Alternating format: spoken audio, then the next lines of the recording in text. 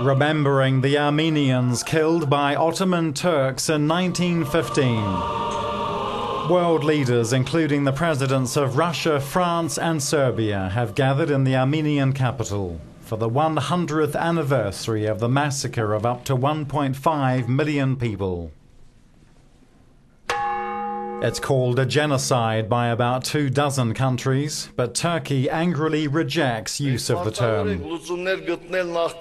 The Armenian president said we have to find a solution before humanity once again breaks its promise that something like this should never happen again. The commemoration of the 100th anniversary of the Armenian genocide is a new starting point for the struggle against this kind of crime. There was also an address from the President of France, which became home to many survivors of the massacre, among them the parents of the famous singer Charles Aznavour.